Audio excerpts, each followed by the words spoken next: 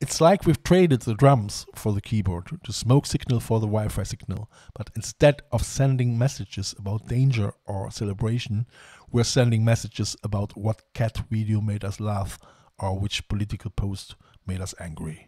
And just like our ancestors had to learn the right drum beat or smoke puff to send their message, we have to learn the right emoji or hashtag. So next time you're struggling to find the perfect emoji to express your feelings, just remember your ancestors were doing the same thing, just with a bit more smoke and a lot more drumming. But as we've seen, this new form of communication comes with its own challenges. In the wrong hands, digital phenotyping could be used not to understand and help us, but to control and manipulate us. It's a sobering thought and a reminder of the importance of using this tool responsibly. So strap in, listeners, as we continue our journey through the world of symbols, from the drum beat to the digital byte. It's going to be a wild ride, so hold onto your drumsticks and smartphones. Before we